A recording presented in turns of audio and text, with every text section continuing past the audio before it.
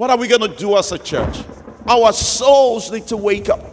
We need to respond to the gospel of Jesus. He said, go into the world. We don't want to deal with reality, Christian. We don't even want to deal with reality, even though we've been saved from this place. I'm calling on you today in the name of Jesus to rise up to the call of God. Christ is coming back soon. If I start telling people about hell, I might just scare them off. Where are you going to scare them off to? Hell number 2? People stop and think about it. If hell really exists, and it does, I didn't say that Jesus did, then don't you think people need to know about it? Can't you at least give them a fighting chance? Or are you just going to sit there and let them burn? This is Chris from Don't Let Them Burn. Welcome to our program, Don't Let Them Burn presents Paranormal Shift, Episode 1.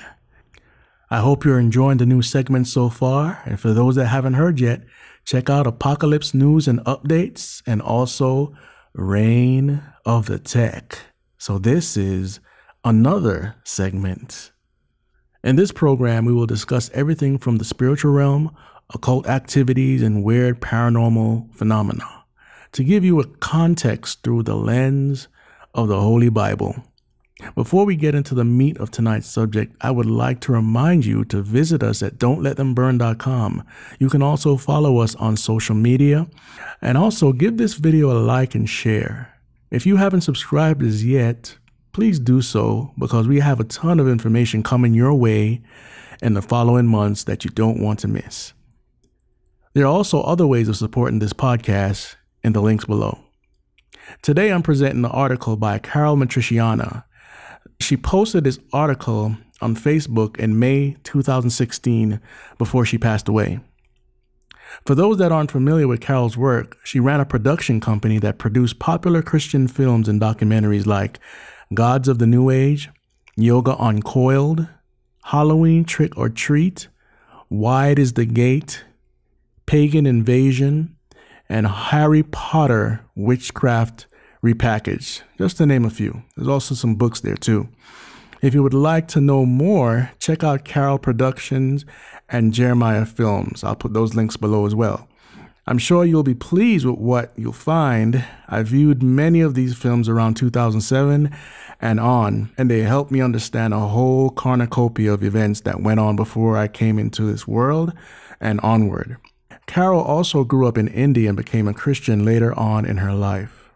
I said all that to say this. Caryl had first-hand experience and knowledge about Hinduism and the gurus and godmen behind the religion that had direct contact with spiritual beings. So you could find this information also in her documentary, Gods of the New Age. If you didn't know, yoga is Hinduism and the two cannot be separated. They are one and the same. That's what the gurus proclaim. Yoga means to yoke with the spirits, to become one with them. There's more, but we will cover these topics over time, Lord willing. I'm not reading or reproducing this article for any monetary gain, only to present the information to those who want to learn and those who are totally ignorant of the facts. Besides that, this will also equip you to open a dialogue with the lost and share the gospel message. So, with all of that, let's jump into today's topic, Pilates. The name of the article is called Pilates and Yoga and More. This article is slightly edited by myself, Chris Taylor, for grammatical errors only. This reading is not, again, for monetary gain. From here on is everything written in the article. I've had several emails asking about Pilates as a form of exercise and if it's connected to spirituality, as yoga is. While on the subject of exercise-related questions, I've also addressed some of your inquiries about worship music, accompanying fitness programs, mind control, and focused breathing practices, tapping into oneness and God power, holistic ideology, and God-glorifying exercise videos and fitness programs. A lot of topics, so let's begin with Pilates. Pilates gets its name from its originator and founder, German-born Joseph Pilates. It's a workout program incorporating many elements he drew from his studies into Eastern yoga and Zen philosophies and Western Roman and Greek forms of physical fitness. He called his regimen controlology, which he claims is the science of control, and borrowed some basics from Hinduism, yoga, which is foundational to Hinduism's religious philosophy. Similar to yogic practice, Pilates emphasizes the importance of focused breathing patterns and intense concentration and mind control as integral to the Pilates regime. Exercises are given names like elephant and swan, much like yoga positions or asanas have names like camel, cat, and cobra. I realize this can sound like hair splitting. What's wrong with giving names to exercises and emphasizing mind concentration? Well, is mind concentration really physical exercise? Is self-hypnosis and visualization part of physical well-being? Physical and mental lines are getting blurred as a body-mind-spirit ideology is accepted as legitimate. Hinduism claims yoga is a science, which becomes confusing as the true meaning of true science is being redefined. Its original function is the systematic study of the physical and natural through control, observation, and experiment. When a philosophy or mind control technique claims to be scientific, it shifts the true meaning to now embrace the subjective study of a philosophy based on metaphysical and supernatural aspects, which must, by definition, be open to another type of observation into the spirit world, and spirits and their behavior which can't be controlled. For further explanation about shift in science and its behavioral ramifications to society, read my book, The Evolution Conspiracy.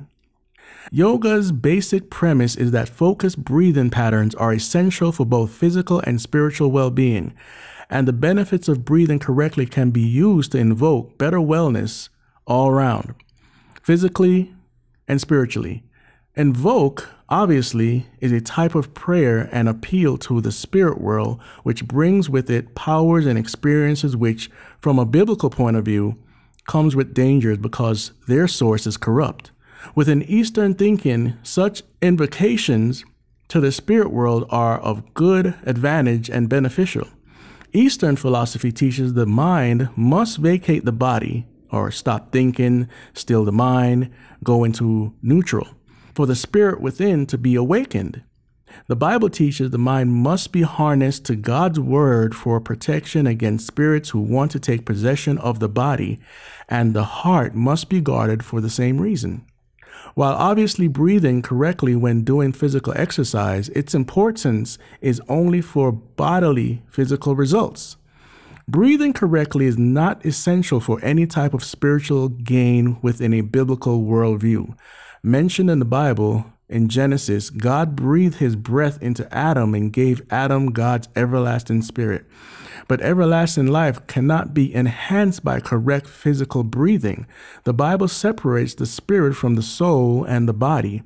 Paul explains, bodily exercise avails temporary value but isn't of benefit for eternal life, obviously implying breathing exercises are of no spiritual benefit whatsoever. Eastern spirituality believes the opposite. It teaches that Brahman is an overall impersonal God consciousness which can be tapped into through certain breathing exercises in various bodily positions.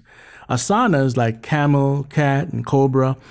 Hinduism teaches everything is interconnected and the powers in, say, the cobra can be transformed into the practitioner when engaged in that asana.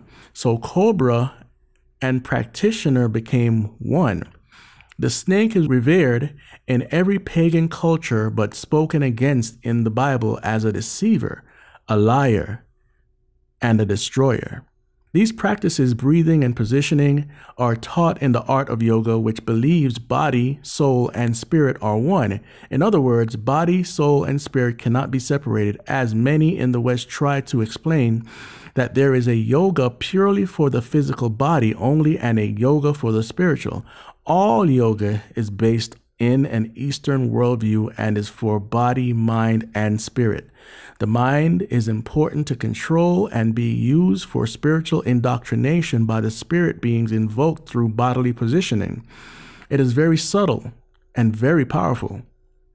In Sanskrit, yoga means to unite body, soul, and spirit to another larger spirit energy that Hinduism says is a divinity called Brahman. Yoga practice is the method to promote in the practitioner the idea to connect to or tap into Brahman, also understood to be the higher self. Yoga teaches that the higher self is self-awareness, and the promotion of true self comes through awareness of one's own divinity, through altered states while involved in breathing techniques which supposedly induce self-actualization. In other words, the idea of realizing one's own godhood or connection to the higher self expands spiritual consciousness in general. Amazingly, a type of Christianized breathing techniques is being introduced to Christians and into churches through a practice called breath prayer, which some Christian leaders are promoting, claiming it makes the practitioner get closer to or more intimate with God. This is not based on biblical teaching, but rather draws from the heretical teachings of Christian mystics and the Desert Fathers. This philosophy that man can connect to divinity or become God is rooted in paganism that teaches man and energy, the material environment, and all in the universe, et al., is part of one life-giving substance, which is divinity and God consciousness and can be tapped into for gain. So all is divine, God is all, God is in all, and all is in God. This quote-unquote God is an impersonal force and not a personal divinity, as the Bible explains the Creator God to be. The Judeo-Christian God is a personal being who was from eternal to everlasting. He is separate to energy, separate to anything material, and separate to man, who he created out of nothing, from invisible to invisible, by the power of his word. Through his spirit, man cannot become a god or be divine. In addition, the Bible teaches man should die to self, diminish in self-ambition, self-motivation, self-esteem, self-actualization, etc. Contrary to Eastern philosophy that promotes the idea of elevating self to connect to its so-called higher God center, the Bible says in Jeremiah, "There is no good thing within man, whose heart is deceptively wicked." Yet Hinduism says within man is the potential of discovering his own godhood. This was the lie of Satan perpetuated when he deceived Eve with the notion she could be like God. Bettering one's health through any practice based in a worldview or philosophy that borrows from Eastern mysticism endangers itself because it blends physical and spiritual. Physical exercise can be rooted in a biblical worldview, or it strays into Hindu philosophy and paganism. Physical exercise should be rooted in a biblical worldview, or it strays into Hindu philosophy and paganism. The latter has the potential of being contaminated with what the Bible defines as supernatural spirits, defined as demons and wicked powers and principalities of darkness. Breath prayer is a good example of spiritual wickedness and contamination able to beguile undiscerning Christians. Joseph Pilates' worldview, borrowed from Eastern spirituality, makes his technique of particular concern to those calling themselves Christians, as it has the potential of introducing practitioners to ideas of holism, holistic thought, wholeness, oneness, all is one, etc., and lead them into unwittingly becoming sympathetic towards Eastern philosophy, yoga, and other eclectic ideas that may trip up naive Christians who are not well-grounded in sound doctrine. At best, they become spiritually contaminated and open to demonic influences. At worst, they fall away from biblical faith and lose their soul. While many Pilates teachers may argue they don't teach Eastern spirituality just as many yoga teachers do, the basic premise of both body wellness programs is part of Eastern philosophy. Any program intertwining the human mind, spirit, and body, or mental, spiritual, and physical health, claiming they are interrelated, should raise a warning flag. The concept of body, mind, and spirit is integral to holistic ideology and not based on authentic science. The likes carry dangers of confusion and blurs biblical truth. Many people have written to me asking me to recommend a God-glorifying exercise video or relaxation-based fitness program. I know of no such videos or programs. Their questions fall into a difficult one to answer because videos on or health programs for relaxation and stretching and exercise, in my opinion, are incompatible. Relaxation is opposed to a rigorous, healthy exercise. Any type of body stretching exercise is good, especially if one concentrates on what muscles they are used. Gymnastics exercise is good for the body. A ballet teacher is able to teach good body stretches, or a personal physical trainer is able to lead a group in good, healthy body workouts. But the moment a teacher asks one to go within the mind into a mental visualization technique and imagine one's breath going in one nostril and out the other, or asks to control one's mind or breathing, or relax one's mind to think of nothingness, or alleviate stress through mental techniques, then the body exercise changes from stretching and physical exercise to a type of mental gymnastics, using a type of self-hypnosis to bring about an altered state of consciousness. This then introduces another agenda. Eastern mind relaxation demands that the mind be brought to an emptying. The Bible teaches the mind should be harnessed at all times. For instance, it teaches to love the Lord your God with all your mind. The mind is Satan's target to bring about contrary thinking to biblical precepts. The Bible asks for our minds to be united with the mind of Christ. Some have asked me if playing worship music while exercising is okay. That's a personal preference. I will say, some fitness programs do incorporate worship music into their sessions. For me, the original intent of worship music is to help the worshiper worship God. To use this worship music as a foreground to an exercise class for me would be a distraction. I don't fully understand the point of this type of fusion, as it creates neither a good worship atmosphere nor a good bodily workout time. I feel one is sacrificed for the other. I personally find it difficult to keep my mind on a bodily workout with all it entails with full concentration while listening to the lyrics of music intended to lift up God in a worshipful way. One seems to corrupt the other, as the mind is hostile to the spirit. I'm sure there are those who argue that they can indulge in both with the same fervor. I can't. Give me a razzmatazz beat-filled music accompaniment to my exercise regime any old time.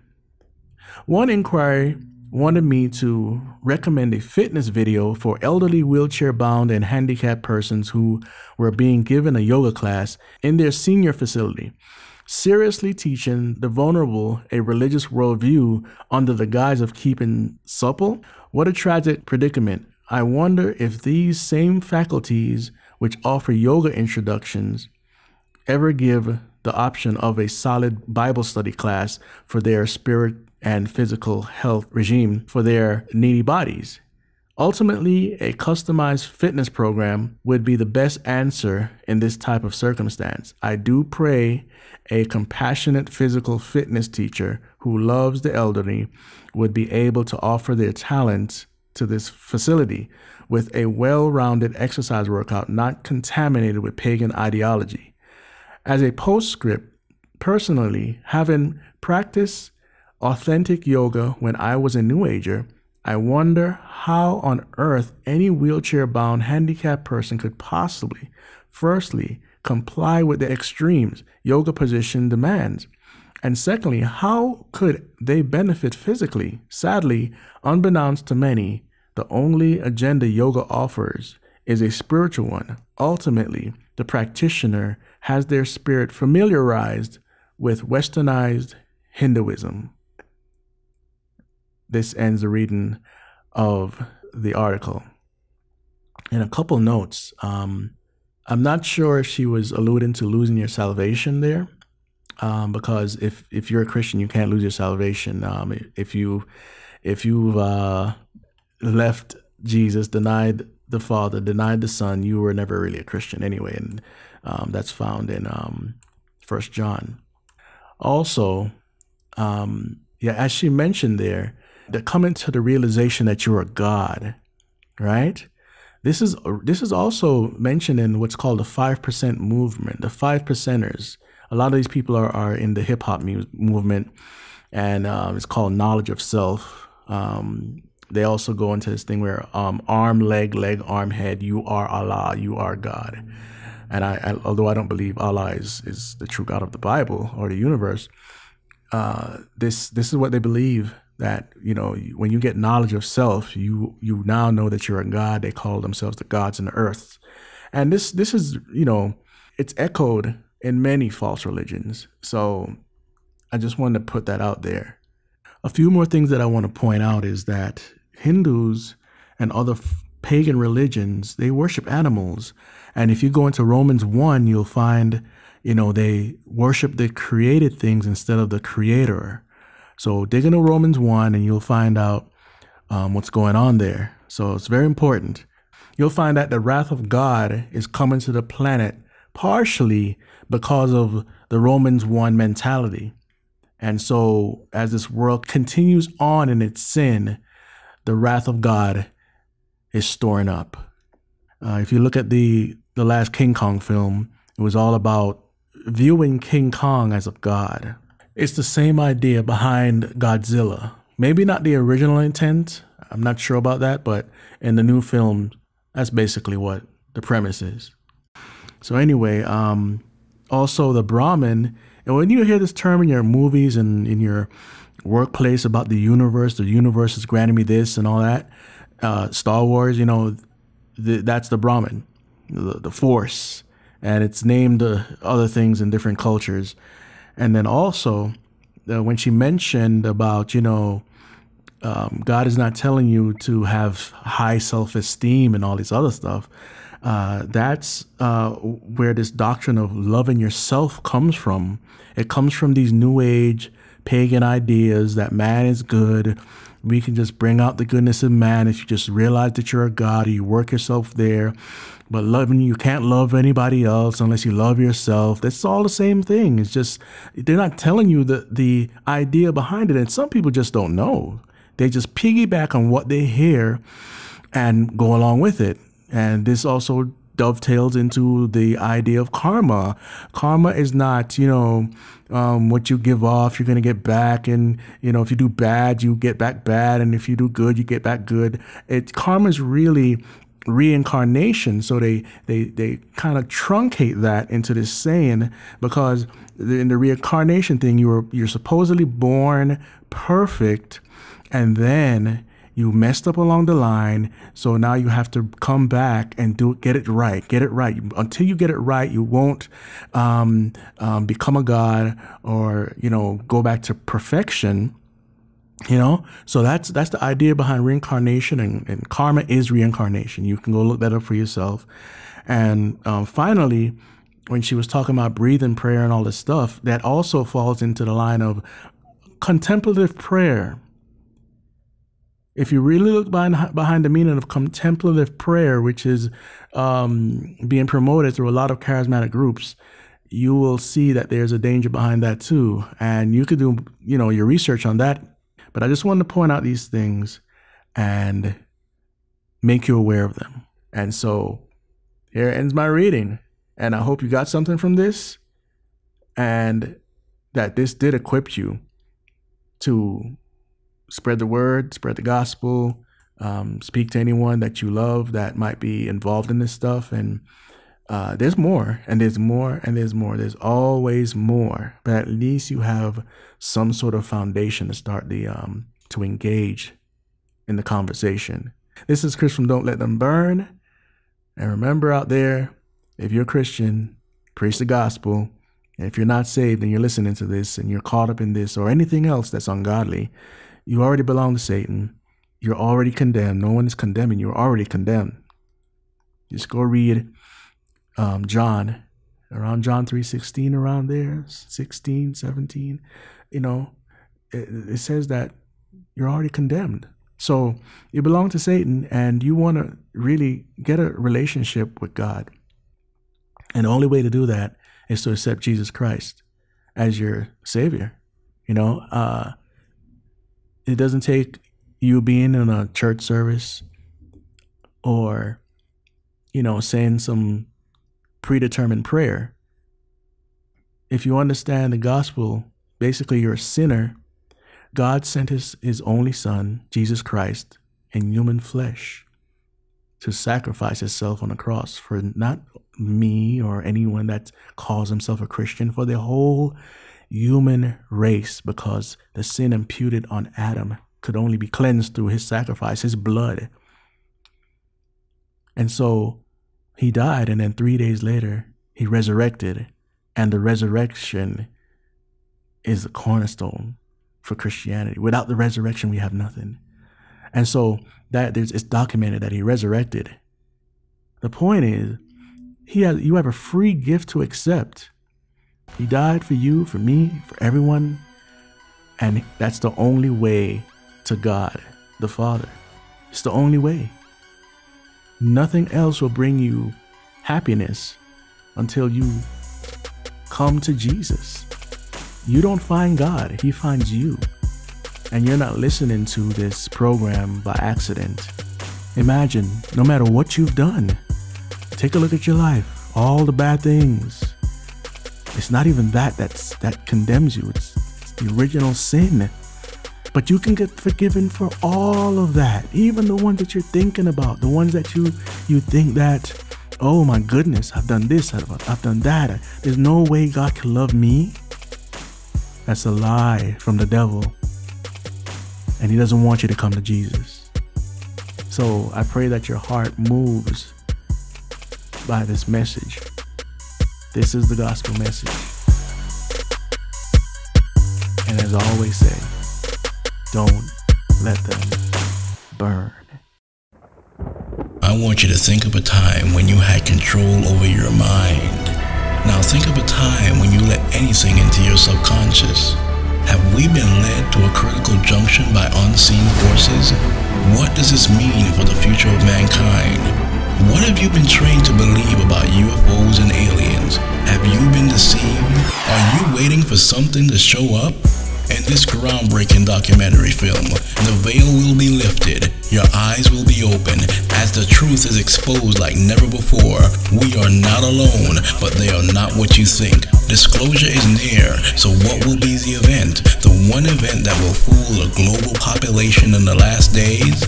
Find out soon as we uncover the alien deception. Entertainment Frontlines.